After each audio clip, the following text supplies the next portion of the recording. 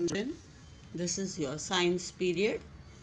We are doing chapter 7, weather, climate and adaptation of animals to climate. So today is the third part of it. First part you saw the video.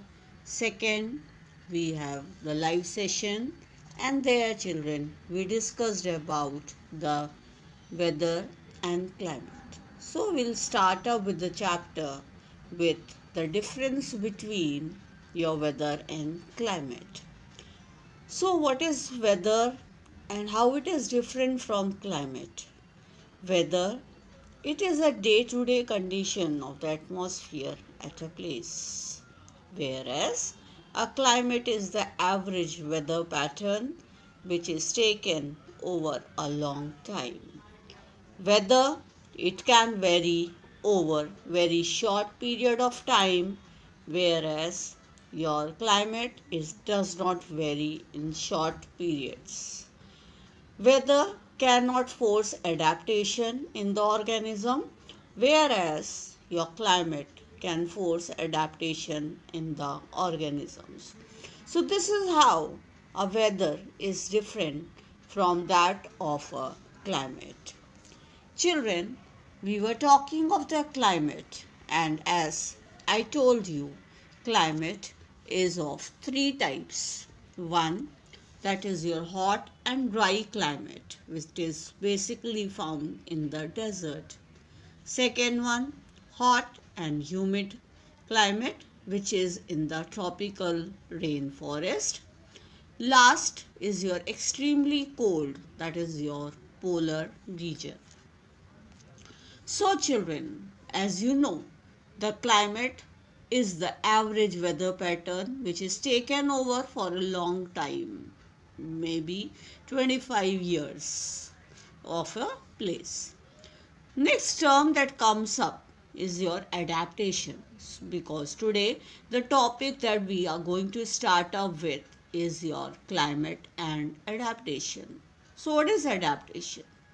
It is the presence of specific features and the habits which enable a plant or an animal to live in a particular habitat. So, when we talk of climate and adaptation, climate has a profound effect on all the living organisms, and animals are adapted to survive in the conditions in which they live. Animals, when living in very cold and hot climate, they have special features for protecting themselves against the heat and the cold of this climate. So, the features and the habits which help these animals to adapt to their surroundings are the result of the process of evolution. Evolution means the changes which are going on.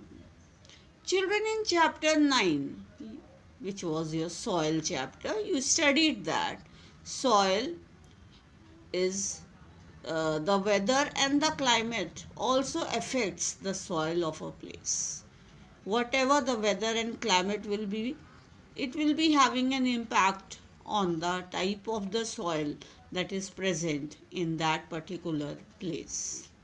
In standard 6, you have studied about the adaptation of the animals for certain habitat, as an example of your adaptation of the animal to the climatic conditions.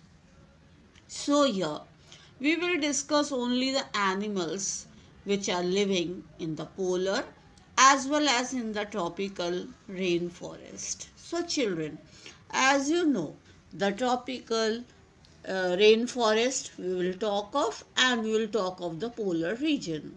So the polar region have very extremely cold climatic conditions.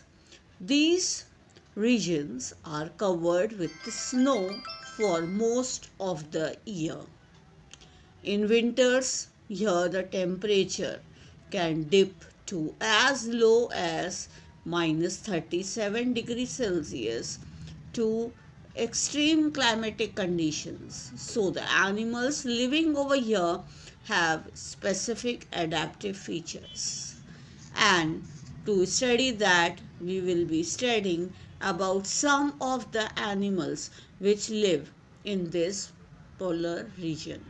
So some countries that belong to the polar region are Canada, Greenland, Iceland, and Norway, and even Sweden, Finland, Alaska in USA, and your Siberian region of Russia.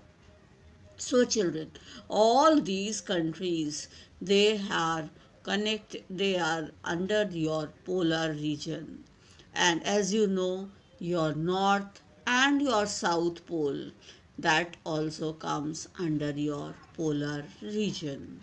So we will be talking of these countries, and apart from that we will talk of the, here you can see how the area, how the places are filled with snow. It is covered with snow basically the entire year. Basically your penguins and your polar bears, okay, they are found in such regions. So we will talk about them and we will discuss about them.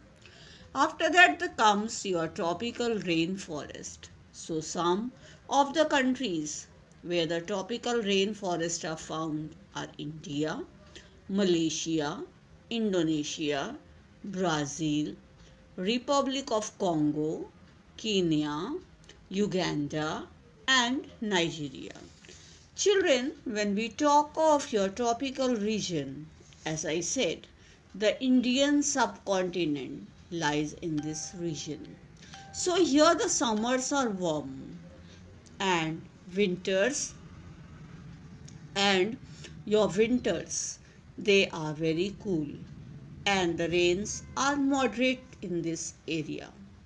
This area is near the sea and between the mountains, which receive abundant rainfall and have evergreen trees.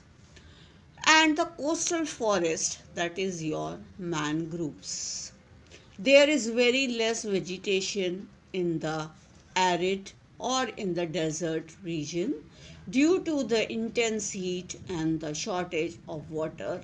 In the cool temperate region, vegetation is adapted in the place to cope up with the cold, dry climate. In the warm temperate region, the vegetation varies from the trees to the grasses. And so, in the tropical region, we have all type of animals basically here which are found in these particular areas. So we will be talking about the animals and the because this chapter is basically for your animals, so we'll talk of the animals which are found in these tropical rainforest. Within the tropical rainforest, since it is located near the equator, so it has hot and wet climate. So the summer temperature may rise up to 50 degrees, whereas when we talk of winter, it may come either get down to 15 to 20 degree Celsius. When we talk of the polar region, here the days are almost equal to the length throughout the year. The tropical rainforest is the region where the which is dense, warm and wet. So there is plenty of vegetation, as I said. We have variety of animals in this area. So here we find the animals such as we find here your lion-tailed macaw. Okay, so these are some of the typical animals which we can find in these areas. Even we find red-eyed tree frogs. We find the bird called the toucan. So we find the Asian elephant. So these are some of the elephants and the birds and the frogs which are found in these tropical forest region. So we will talk about these in the next period. So children, today we talked about the climate and adaptation of the polar region and the tropical rainforest region. So for you the assignment question, what is adaptation, and name the countries which comes under the polar region. Hope so you have understood about the climate and the adaptation. So we'll talk about the polar region and the animals which are found and what type of adaptive features do they have in the next session. Thank you. Sairam.